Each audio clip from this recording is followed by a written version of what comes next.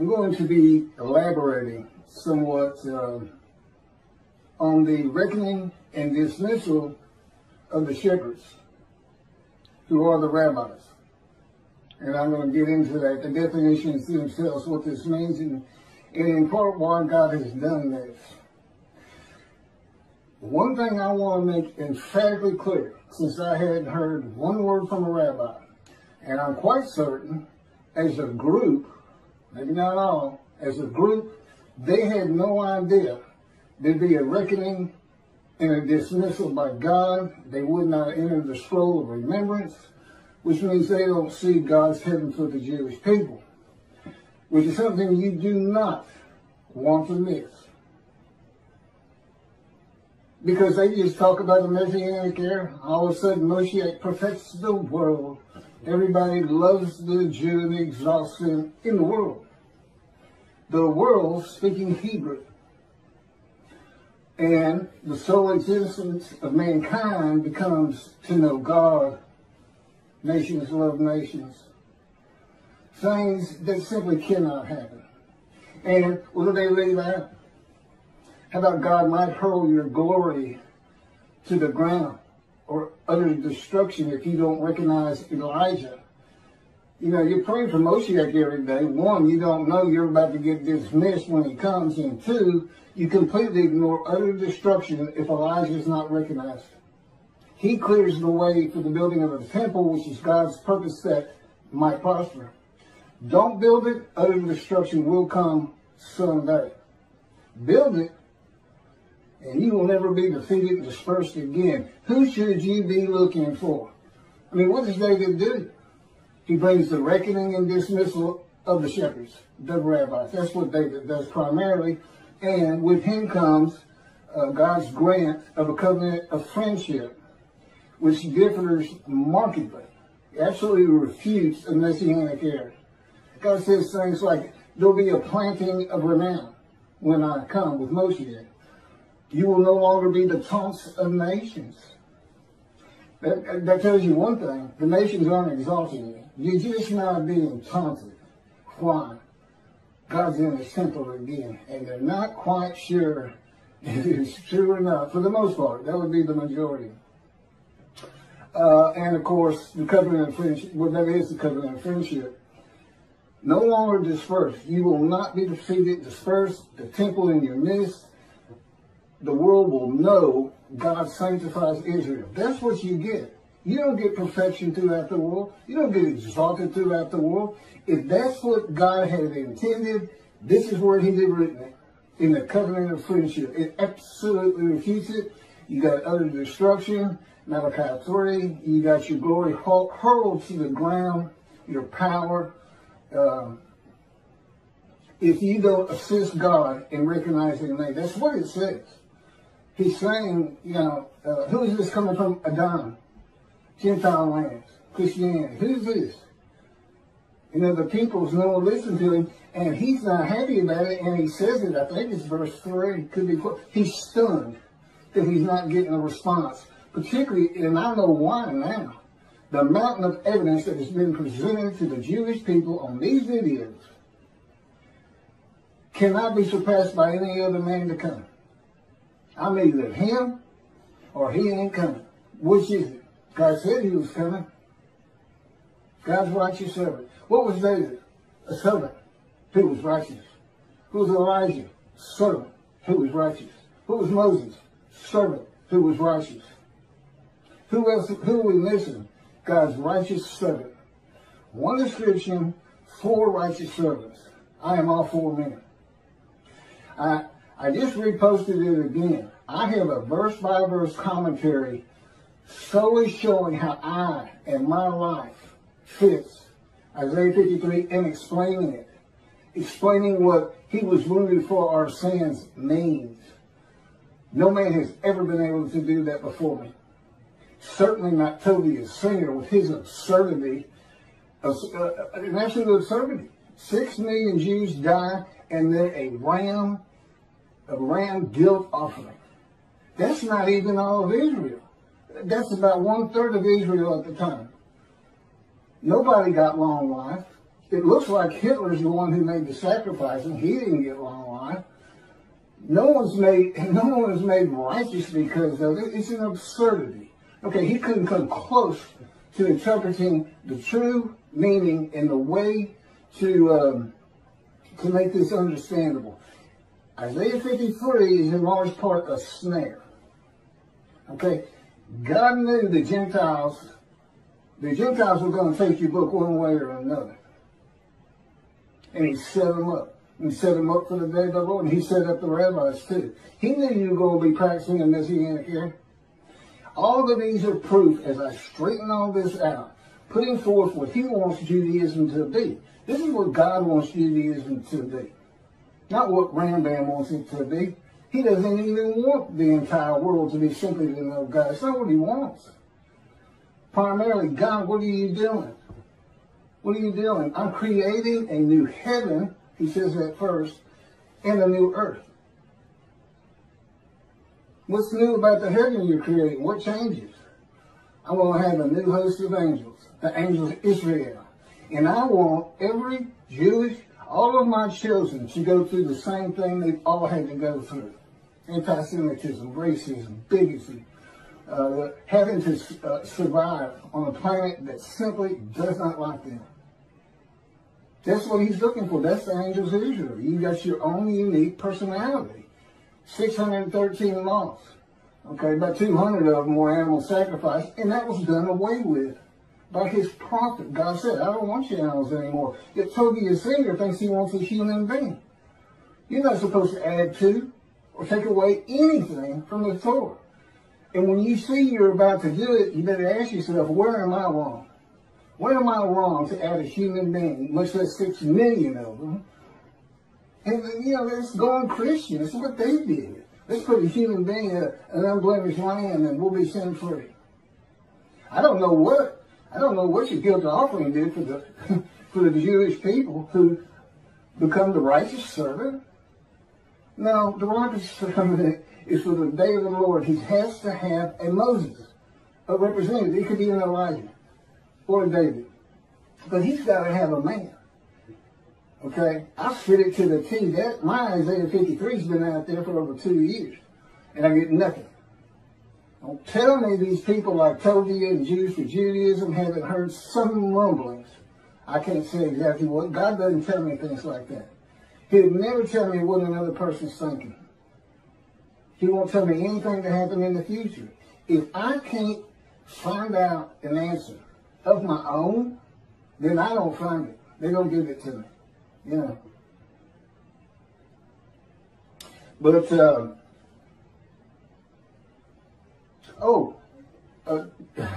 one of my first lessons, and this is for the rabbis who think God, this can't be, or he's not David. We're not working with him to dismiss. They just won't pretend it's not there. Yeah, you're not going to heaven. Okay? That's every rabbi on the face of the earth. I would include religious leaders. Matter of fact, if I had my way, and I don't, I'd include the government because they're leaders. But let's get to this first.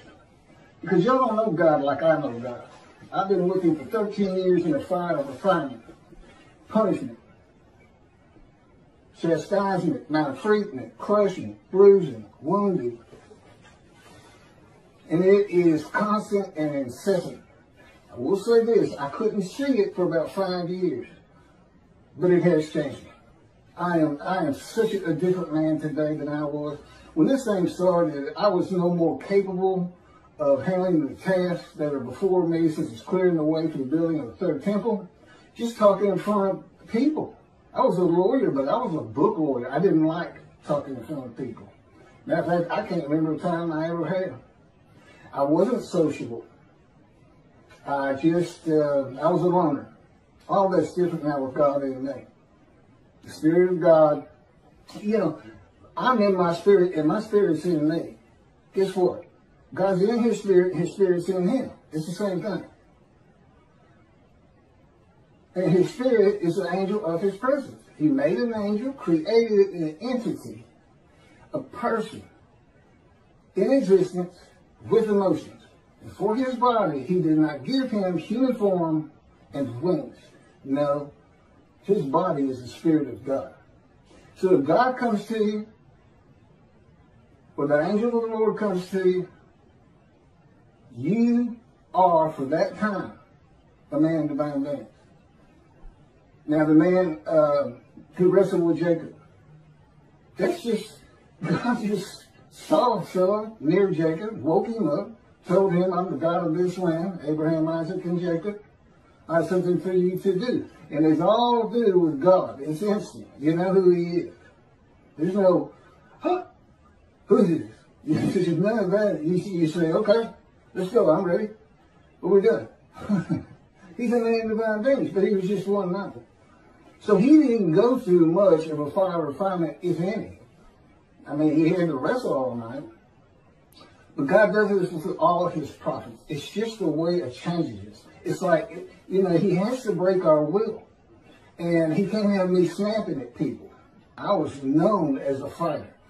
And, you know, if you said something to me that I didn't like, I didn't respond verbally to you. I just hit you. I just laid into you. Fight's on. Nobody talks to me like that. That's who I was. And that's, God said, this was taking so long. Because it's got, the last 3 years have been the worst out of 13. Going on 14 now. It's, you know, as he says, it just takes more to get the response out of you, the small change that I want out of you. And I'll tell you, I'm ready. I am flat out ready. And what if there's a problem with your people? They don't know who you are. When you say utter destruction is coming, you're not fooling around.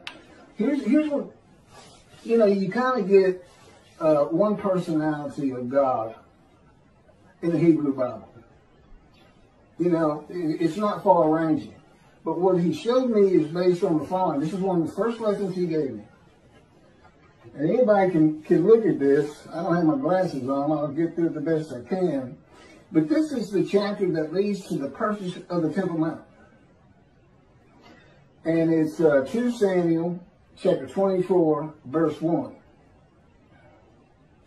The anger of the Lord arose. Okay, I gotta get my glasses. Bear with me.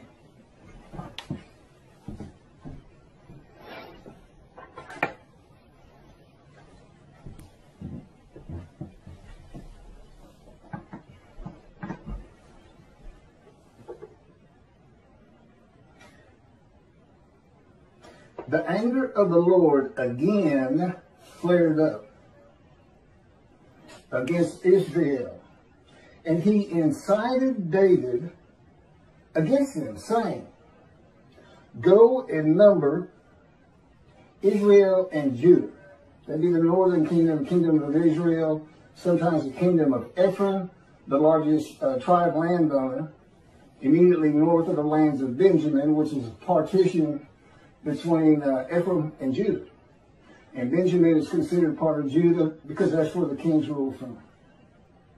Go and number them.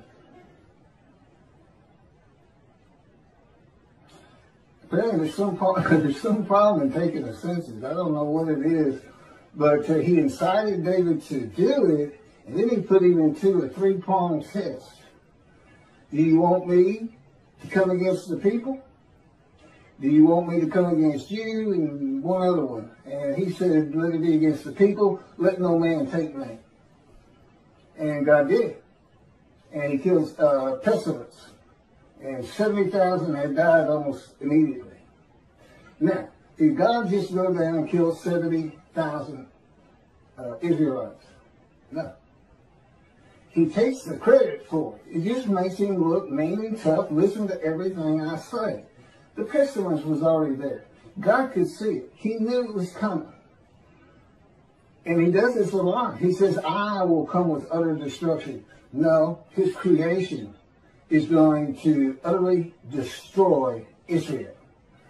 I would suggest, he won't tell me, I would suggest we're talking nuclear bombs from Iran right now. Someday. And they'll do it. They will do it if they get it. In any event, that's how. Oh, and it's interesting, the numbers are different. The census numbers are a little bit different from what I'm about to read in 1 Chronicles.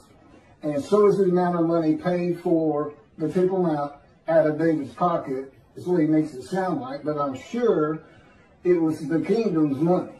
I would think so. I don't know why he'd have a separate side job or anything. If you'll turn to 1 Chronicles, chapter 21, it's the same story. It even says it's the same story somewhere in here. Maybe there's a footnote. Satan arose against Israel and incited David to number Israel. And then you get the same story. You know, David realizes what he did was wrong. See, he incited him. He didn't go tell him. He went to a prophet and told somebody and this and that. And then David was all wanted to be in repentance and was sorry he had done it. And again, I don't know why it's bad. They won't tell me. I've asked them right before we started this. They just, they'll know. So, what do we have here? Satan incited David, and God incited David in the book of the prophets, and in the writings it's Satan. First of all, Satan doesn't exist. Judaism doesn't believe in hell, and they shouldn't. There is no hell. God's got, you know, if you don't heed or revere him, if you sin all the time, he just doesn't pay attention to you. He knows his creation. He knows what humanity does. He knows what humans are. He knows there's no stopping that. And, I don't know, you might say, didn't he got a special place for Hitler? And answer, he tells me no. I don't think about him. He doesn't mean anything to me. But why is that in here? You would want to say, well, if I had to go either way, I say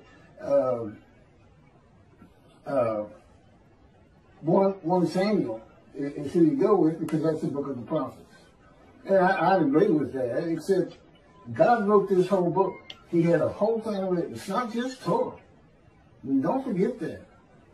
It's not just the Torah dictated to Moses. If you, the book of Ezekiel, just as soon as Ezekiel wrote it, might not be the case, might not be all of it, but, you know, just go with that. Whoever the main character is, they wrote it for God, because if he's talking to you, and he's going to be with you quite a while, like in writing one of these big books of 70 chapters, you're going through the fire of refinement. Moses went through the fire of refinement. You know how you know? Because it breaks your will. It makes you humble. It takes anger out of you that you used to not be able to control. We start with Moses. He killed a man. He was so angry. He was getting into fights. Then he runs away. He doesn't account for himself. He doesn't ask Pharaoh he doesn't repent. He runs away. He doesn't take account for his own actions. Not a good person. At the end of his life, it is said in the Bible, Moses was the most humble man on earth. And God said, Keith, I put that in there primarily for you. So you would understand you're not the only one that's ever gone through this. He says, you're tops. I mean, you're 4 prophets in one. Moses would be number 2 as far as the severity. But it took a man with that kind of anger. And Ezekiel had that kind of anger. He said, I wanted a spirit seized me, and I went in bitterness and the fury of my spirit in the hand of God. He's in the hand of God, but he's bitter and furious. I know the feeling. That's the fire of refinement. That is the key to understanding Isaiah 53 and those words. A man is wounded, chastised, brushed, crude, bruised, maltreated, so that I can go to those who are suffering guilt for sin and have the ability to make them understand God is here. Go to Judaism. Be observant. Stop sinning. Your guilt will go away. I offered myself to go through the fire of refinement so that I could remove your guilt. That's what it's all about. That's the first 6 verses, the witnesses.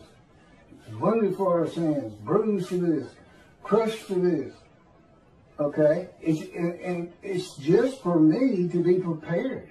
Now, he didn't even ask Ezekiel. He didn't have to ask me. You don't say no to him. He's God. You don't say no. You say, okay. I've said, okay, 1,000,000 times, I believe.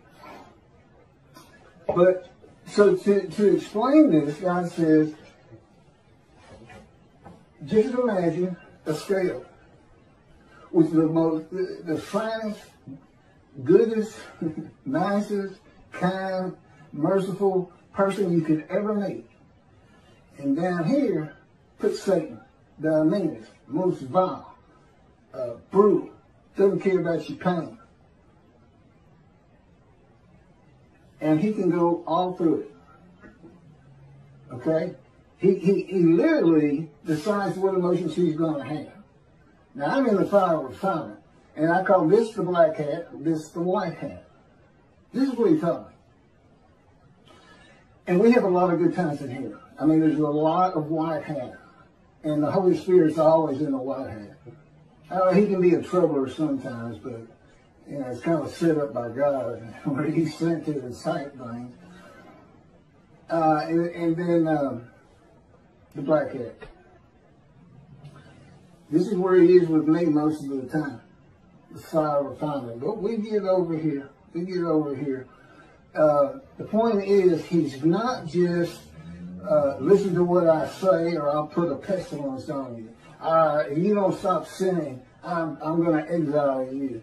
I'm going to take your temple.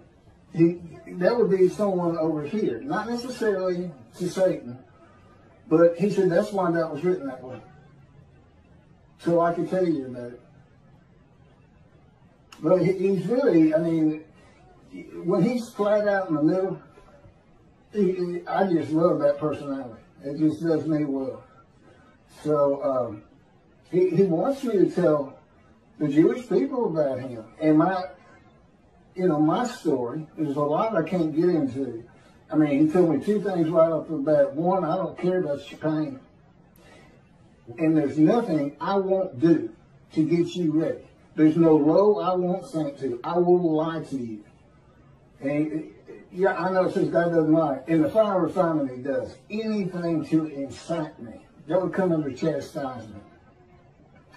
Wounding, slamming me to the ground. He's broken my chin open 2 or 3 times, cracked my skull. I got a nerve that's bad, black eyes, skin off my face. That's wounding. And you ask yourself, what is this really doing to change me? But it eventually does. I still don't understand it. I told him I never understand it. But indeed, it's working. So for the rabbis, if you think by ignoring me with the amount of evidence God has put before you, I mean, he planned this entire book before he made creation and selected his chosen. The entirety of it. That's why you only see angel of his presence and Holy Spirit one time. Judaism says Holy Spirit is not a person. There's plenty of evidence in the scripture that he is, and I can tell you personally he is. And he's a great little person too.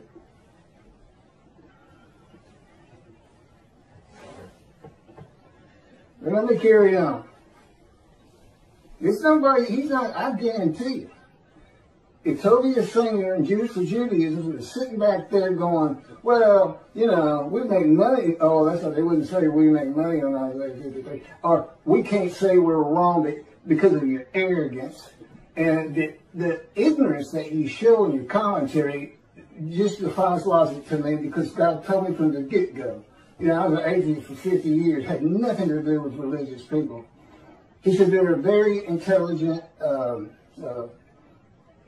people. Judaism is well-based, on the ground, all makes sense. This is what he told me in the beginning. And since then, I learned a lot different. I don't think much about their capabilities at all. Remember, I'm a prophet. God taught me. God controls my mind, my thoughts, my words, my physical motions, because I'm in the cords of his power. He can spin me like a top if he wants, slam me to the ground. He can make me shake like a leaf. so that when I try to eat, I can't hold my food on the utensil, and I end up having to take the bowl and put it, just embarrass you. I think, you're not really humiliating me. It is maltreatment, but I can tell you, I sure don't like you doing it. And he's done it, he'll do it with my legs, where you feel you're going to fall down. Sometimes I dread walking down the steps when he's got me right in the midst of, he calls it a 3-day thing, where which is at least once a week, if not twice. That's the kind of thing I'm talking about, and eventually that kind of treatment, maltreatment, changes you. And it also makes me, I know what I've been through. I know the pain that I've been through. And I'm not even counting the accidents he put me through, being shot, giving me cancer, shot through the abdomen. I'm just talking about since he came and started talking to me when I was 50. Well, let me go over this reckoning again, because apparently it's just not getting through. And if those particular rabbis aren't listening, I get plenty of views. I mean, I guess 4,000 now or something, which is nothing for the big boys.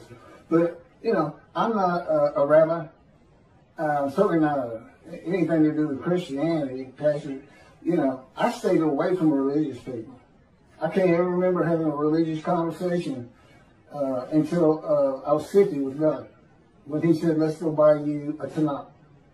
And I said, what's the Tanakh? And that's when he started teaching me.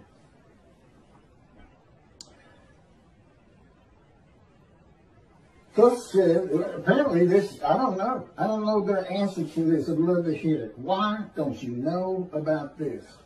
Thus said the Lord God, I am going to deal with the shepherds. I will demand a reckoning of them for my flock, and I will dismiss them from tending the flock. Then I will appoint a single shepherd over them to tend them. He shall be a shepherd to them. I, the Lord, will be their God. My servant David shall be a ruler among them. Not a king ruling over them, among them. In the Mishnah Torah, Brandon's got 2 chapters on King David, and he's making every bit of it up. He's thinking, what would the Davidic dynasty be like today? And off he goes. None of it's in the Bible. None of it. King Moshiach will study Torah all the day and all the night. No, he doesn't. Not even close.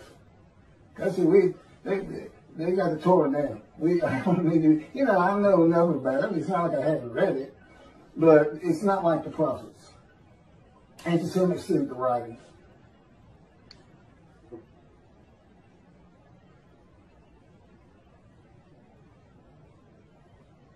My servant David, he shall tend them. He shall be a shepherd to them. I, the Lord, will be their God, and my servant David shall be a ruler among them. I, the Lord, have spoken, and I will grant them a covenant of friendship. Again, it is so far removed from the Messianic era. Why don't the rabbis recognize that? You won't be the tongues of nations. You won't be defeated and dispersed again. His sanctuary amongst you, the world will know. He sanctifies Israel, a planting of renown. That's it. That's what happens when Moshiach comes. You tell him I said so. If it looks like I get a little hot about this, God controls my emotions too. And that's how he wants them to hear it. And never forget, he can speak straight through me. As a rule, he's always speaking through me since he controls my thoughts and my words. But it's always based on my personality. He can change that. He can change that. But if you're not a believer in a man divine being, it doesn't help. You just think I'm putting on an act. I've had conversations with him where I'm looking into a mirror, okay? And when you're talking to people,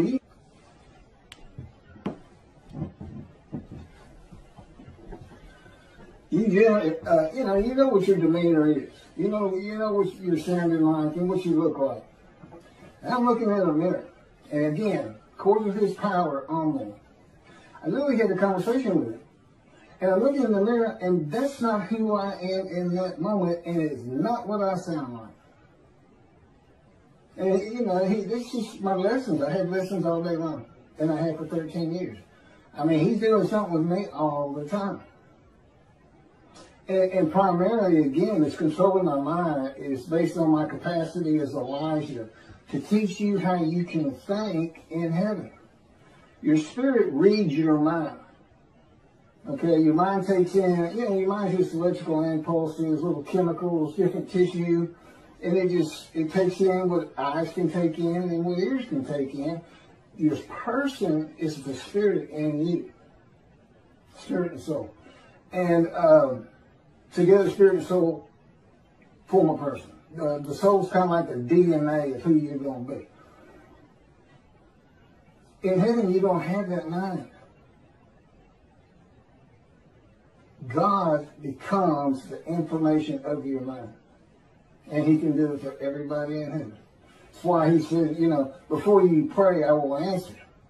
Just because He's the one having you think, I'm going to pray.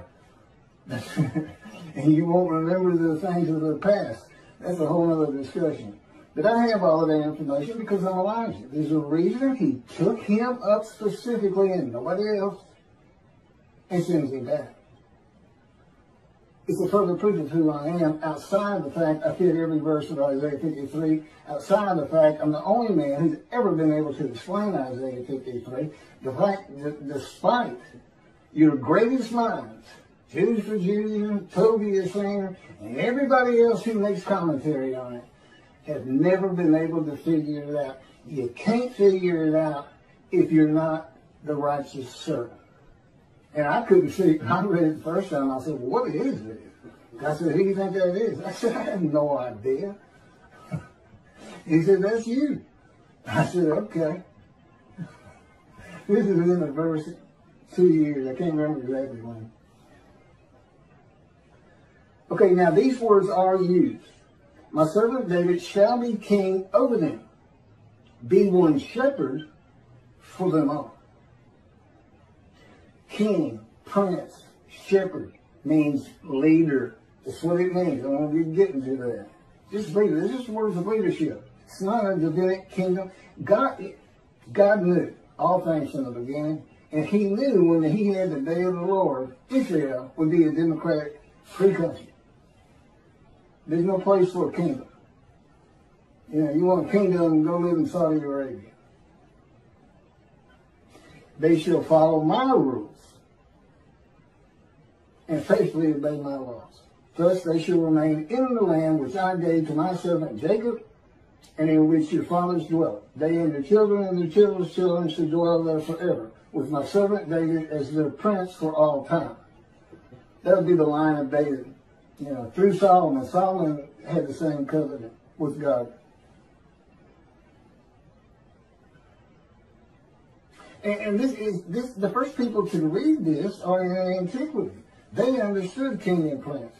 And back then, I can't fault Rambam too much, but today we know better because it's a democratic country.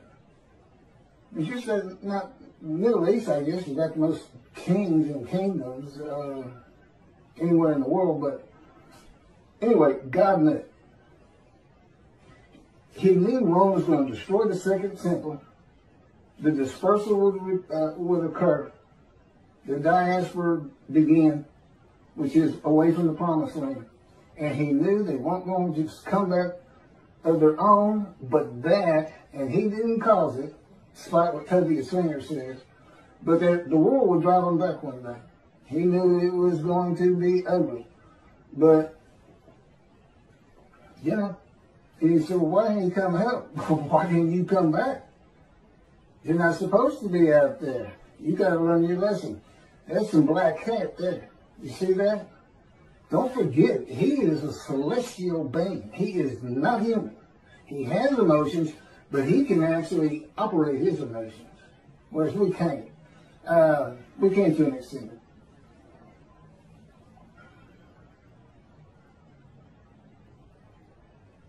Okay, in today's world, with so many synagogues and people of Israel, the best interpretation of this dismissal is that will be a leader of God's flock to tend them and be a ruler among them.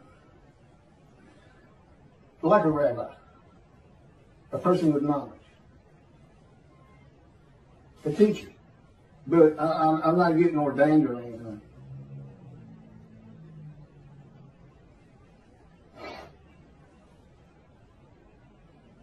Okay, reckoning. This is what reckoning means. It's the avenging or punishing of past mistakes or misdeeds. Teaching Messianic here. I mean, you're just not putting your thinking hat on. That was for antiquity, Middle Ages. Resurrection of the dead, the 13th fundamental principle of Judaism by Rambam. We believe in the resurrection of the dead. Do you really? Do you really? Are you telling the truth in that prayer? We've gone through the age of medicine, science, knowledge. We know you cannot resurrect a human being from dust. They had to be conceived and born, period. And there's never been a virgin. God, a great story. You should hear about how he tears that apart. That woman with child, Isaiah's concubine, he's married to the prophetess, and this child, Emmanuel, doesn't learn right from wrong until he's 9 years old. My question is, why isn't he Jesus? If his mother is a virgin, why isn't he Jesus? I'm going to put it to you. I'm going to be the greatest anti-missionary of all time, particularly, though, because eventually the many and the multitude are going to be telling the world, who can believe our report? That's him. Who is arm of the Lord been revealed on? That's him. He knows too much. It's impossible to deny what's happening here. It's impossible to deny that there are rabbis who have heard me and are ignoring it. What about Elijah? Rabbis who ignore? Because I'm Elijah too. What about that? You want to be responsible for utter destruction? How many millions you lose in the Holocaust? 6 million? How many Israeli Jews do you have right now? Well, it's 7 million. You ready to up the ante on that? How many Jews can we kill at one time? You're not going to recognize David. You don't get the covenant of friendship. And it doesn't go into. I have both covenants. Sin forgiveness in Jeremiah 31 that puts Torah on your heart, and friendship. And God wrote, when he was dictating to me the book, Isaiah 53, the day of the Lord, he actually has it stated that when these books are published, the covenants go into effect. Well, as you can imagine, I can't get them published. And it has to be a big-time publisher who can distribute worldwide and market worldwide. Because all Jews have to read it and know they're sin-free in the Holy Seed. It's part of also being Elijah. Come back to Judaism. And the righteous servant, 53. Makes so many righteous. Well, in effect, I've already done that with the covenants when the books are published. If there's any rabbi who'd like to step out of dismissal and see the heaven God is creating, contact me. I'm easy to talk to. I was a lawyer for over 20 years. Had clients, come in, had to be friendly. I said I was antisocial, but in a business context, it wasn't a big deal. I knew my parameters, so to speak. Come forward and help me. You're a servant of God. If you're a Jew out there, you're a servant of God. Be proactive. Anything you can do to get me recognized, anything you can do. And understand this. This is supposed to happen according to Jeremiah. The land lay desolate for 2,000 years. Now the cities have been renewed, restored, Jerusalem rebuilt, the land blooms again. That's what it says. And it says, then I'll bring a new covenant to you. New covenant. You know what Rashi says? New covenant commentary. The angel is the angel of the covenant you desire. There's only two. And David brings friendship. So we're talking about the covenant of sin forgiveness to make you a holy seed, just like God did with the Assyrian Babylon exiles that had the second temple built. This is to have the third one built. You got a clean slate, but if you start sinning, that covenant didn't do you any good at all. So, you know, my job is come back. Don't let the evil inclination get you, so to speak. You got a clean slate. Honor God by coming back to observant Judaism. See, I got all kinds of pulls to help refill the synagogues, to grow every year instead of decline every year. And part of it is you got to change things like a resurrection of the dead. A time when the Jews are exalted. You know what you do? You make them lazy. What happens to never again? Never forget. You got utter destruction on the horizon. I have no idea when God might just say, that's it. I've given them enough. They won't respond. I'm leaving. And utter destruction will come to them. You never know. You're servants. His servants. You're not the righteous servant, as Tobias Singer and Jews for Judaism, Michael Skoback, and whoever actually did the commentary, that absurdity they both put out there. Michael Skoback bases his whole commentary on an exaltation of the world of the Jew, the Messianic era. His whole commentary is based on something that will never happen. Never. You know, these are religious people. I don't know how they do it. You know, I believe in it. I believe in the resurrection. Oh, you believe in millions and millions and millions of people suddenly appearing in Israel? Who's going to feed them? Who's going to put food on the table for them? Hey, guess what? You're going to have slave Israelites from Egypt. You know what God says? If you see a slave Israelite from Egypt, you know what you're supposed to do? Run. Run and get a gun quick. They'll kill you. These people were savage. They still weren't cooking their food back then. Slaves. No schools. Nobody around them school. Nobody listened to it. Believing in all kinds of gods and this and that from Egypt. Yeah, they're suddenly going to appear. That's what they say. Every single Jew who's ever lived. You got 6 million from the Holocaust. What are you going to do with that 6 million? That's just 4 years. It's the most. You're going to lose the young people. You know, they're always looking for fake news. I guarantee you, if I sat down there in the synagogue when I was a young man, and I didn't, of course, I'd have gotten up and walked out right in the middle of it. You're saying, what? You think every Jew who's ever lived is not rise, old bones, rise.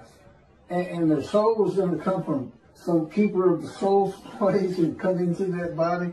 That's your belief? Well, I got to go. I heard y'all real practical, down to earth. You know, you had things to do. You had Shabbat. You had holidays. Mitzvahs. But I'm not listening to garbage, okay? I'm a man of reasoning and intelligence. The people in antiquity and Middle Age weren't. And all those things that you come up with, swords into plowshares, you know, that was for a time gone by. Man will always be at war, period. In Moshiach, no man can get all of Israel to follow the Torah. Good luck. Only about 30% of them are even observant. You know, it's secular. God wants that straightened out. He wants a practical religion for the chosen. And he wants the world to hear about it. And it helps me take the wrath of God to Christianity. Lift me up. I'm the man of Isaiah 53.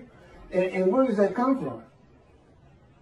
Chapter 51. I'm going to take my bowl of wrath, my cup of reeling, and I'm going to take it from you, my people, and I'm going to pass it to those who told you to get down on the ground and walked all over you, and walked all over your back, something like that. Okay, what happens next? 52 comes up. That's where the righteous servant of Isaiah 53. That's where the description starts. 13 through 15, and then all of 53. Do you see the connection there? Wrath's coming. Now, how does that match up with Moshiach coming? And a Messianic era occurs. And there's a resurrection of the dead, which is a proof of who I am. Where's God's vengeance? Where's the doom upon the nation in Psalms 149, in Psalm 149, ending in 150 with an exaltation of the Lord, which you can think of as, we're building the temple again. And by the way, it doesn't have to be on the Temple Mount. It's got to be on Mount Zion. Two things. One, it's not big enough for what God wants. He'll give me the plans when necessary. It's kind of like, getting the plans for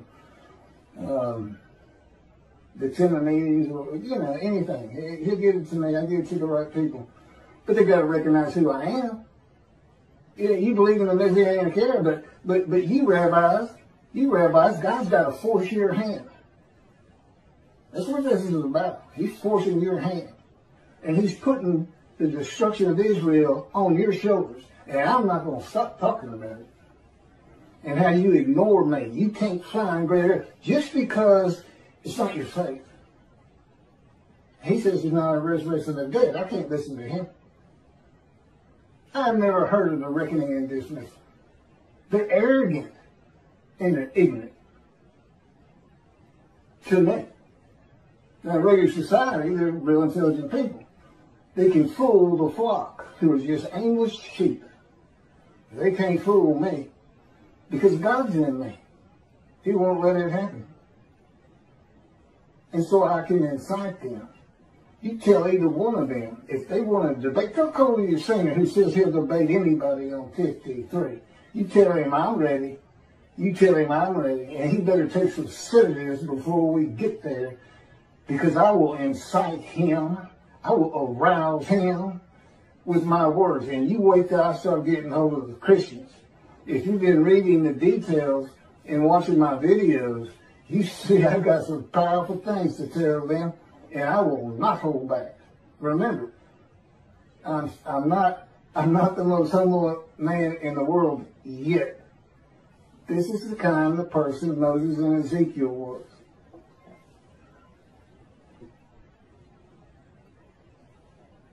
Reckoning, the avenging or punishing of past mistakes or misdeeds. It's not just the Messianic era.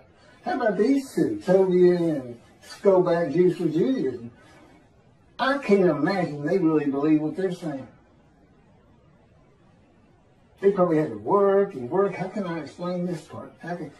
Tobiah's language, it just scares me, because in the beginning, I really thought so highly of it. Years and years ago, when God started teaching me, and listening to the radio show, and I was learning things from him. He's got a lot of knowledge, but his capability of reasoning is at the level of antiquity, where there was no reason. Everybody lived on emotion, because you learn how to reason in school. Maybe he just went to a yeshiva and didn't have to figure out math and other things that teach you. You don't use it, but it teaches you to reason. Okay, I got to get off this thing. Why is shepherds a metaphor for rabbis? In case they think there's a little wormhole there to get by there. Well, shepherds doesn't necessarily mean rabbis. Yes, it does. The term rabbi in the original Hebrew means a teacher. In pursuing that calling, individuals have responded to the various needs of their Jewish community. In addition to the literal meaning of the word rabbi, Jewish tradition views the three Hebrew letters of that word to represent an acronym. The abbreviation translates to shepherd of the children of Israel. The shepherd is the dominant leadership. Remember, leadership, king, prince, shepherd. It's the dominant leadership metaphor in the Hebrew Bible. The role of the shepherd was a cornerstone of the Hebrew economy as sheep provided key staples of wool, meat, and other commodities. God's choice of the shepherd as a leadership metaphor made sense for a nomadic society depending on sheep, goats, and cattle. Okay, the question, why all of the rabbis, even those without flocks, those who don't say anything about a Messianic era, still part of the religion they call their own? God is not pleased with the teaching of the rabbis of the day of the Lord, which is none, and their reliance on the opinions and commentaries of the sages and rabbis from the ancient age and Middle Ages. There are many inconsistencies and errors in what the sages and rabbis say and what the scripture says, and of course, they had not gone through the age of science, medicine, knowledge, communication with the internet. There's a whole different group of people. You got to know how to read the Bible. Talmud, Jews for Judaism. It's written first for antiquity in the Middle Ages. There's things in there just for them. There's plenty for the day of the Lord. And never again, never forget what the world will do to you if you don't heed God's prophet. And what they'll do to you, even if there's no prophet, and particularly if there's a prophet, because God is performing this video, God himself. And I'm sure that's a strange concept to them. They don't know. And that's why they're so arrogant. And just remember what God says he's going to do to the Christians. I will pull you down from your cliff dwellings for your arrogance. Yeah, he doesn't care for arrogance. He doesn't care for it a bit. He doesn't care for people who ignore his prophet. Remember, when I say you don't care, you say, oh, God cares about everybody, loves everybody. You haven't lived with him and gone through the fire of refinement. I feel like he absolutely hates me a good deal of the time. Because I feel I'm ready. Why? How much more can you change me? And it's like, are you the most humble man on earth? Yeah, he can be funny. I shouldn't laugh and give him, the okay on me. It was kind of funny. That may have been the Holy Spirit. God says the anointed one is the shepherd, king, and prince of the flock, not of the promised land and all his people and perfecting the world. Rambam removes God's word and replaces it with Rambam's word.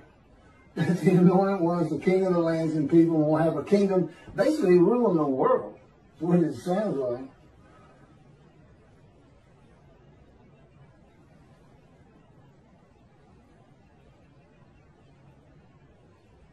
God says the prophets were rarely listened to by religious leaders in biblical times before he stopped speaking to the prophets. There's the arrogance.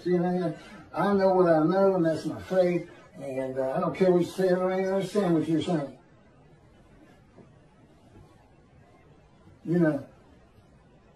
I think the Christians got a lot on that. Don't stand on the corner, I don't know. Anyway, arrogance. And you can't admit you're wrong.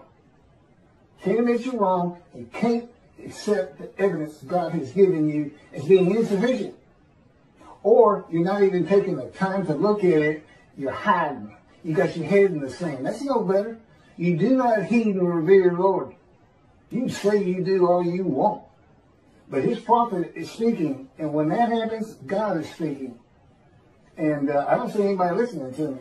That's what this video is about. Trying to let y'all know how serious this is. You want to see 7 million dead Jews? You want to see Israel disappear? Keep ignoring Elijah. And that's what you get according to God. I know, y'all just select what God's words you want to abide by. And then, and Rambam's word sounds so much better. Whole world just to know God. Food for everybody. Delicacies like dust in the wind. Well, who's going to do the farming? Who's producing this? Is it what was that? The stuff they got in the desert and Exodus. Matzo ball. Come on. Again, they control my mind. They like to embarrass me. That makes me laugh.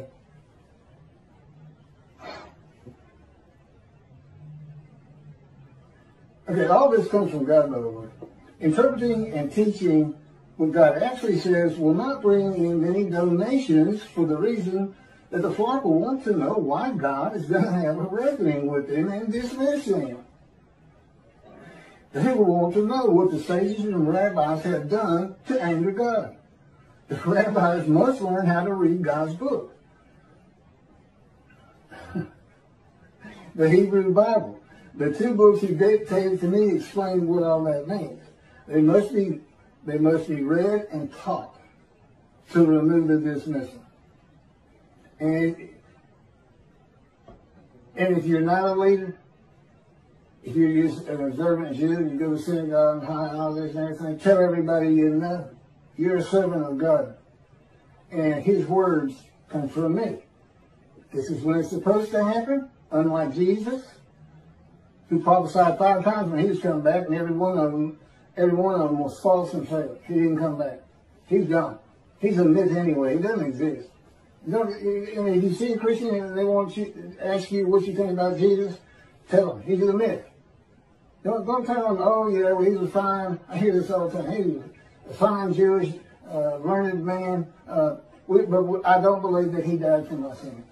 No, don't do that. He's a myth. He's not real. God has an excellent argument on that is put together in the book and is also on videos. It has to do with the scenes of the Dead Sea Scrolls.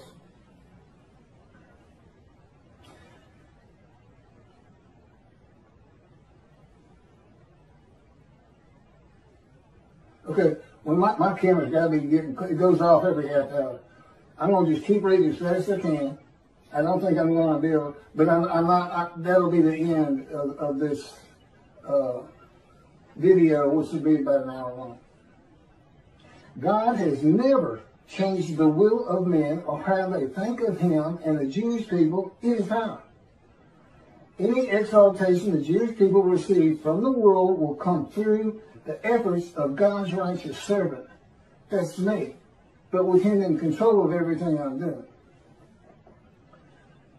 As directed and commanded by God as he did with Moses. Moses was a man of divine beings.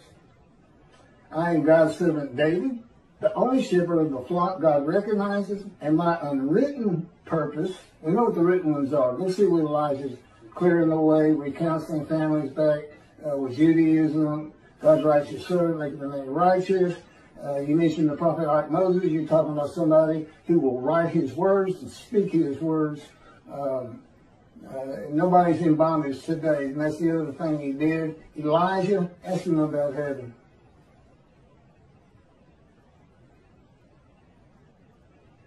And my unwritten purpose is to teach the matters of the two books he dictated to me, to tell my stories of living with God and the angel of his presence, the Holy Spirit, what it is like to become a man in divine beings, a host of the Lord's host. That would be unwritten purposes, and I'm sure he's got plenty of others. The rabbis have yet to heed me. I hadn't heard a peep out of them. Here's a man declaring he's Elijah. Utter destruction comes if they don't recognize me, and they don't want to speak to me. They don't want to get them books and read them. I know totally had for the most part, because nobody from Israel has read them. I'd be too embarrassed. And in his arrogance, in his popularity and stardom, he's not even checking it out. Total disregard for utter destruction and death of today, 7 million Israeli Jews. Utter destruction. They don't leave running for, yeah, some might get out. Good luck making it over to Europe. If they're going to make you, they're going to have you surrounded at the same time. It's about time they read God's books. It's scripture. It's not canonized. It may be one day. But it's scriptures divinely received, verbally given to me. Keep go to your computer. Write this down. There's a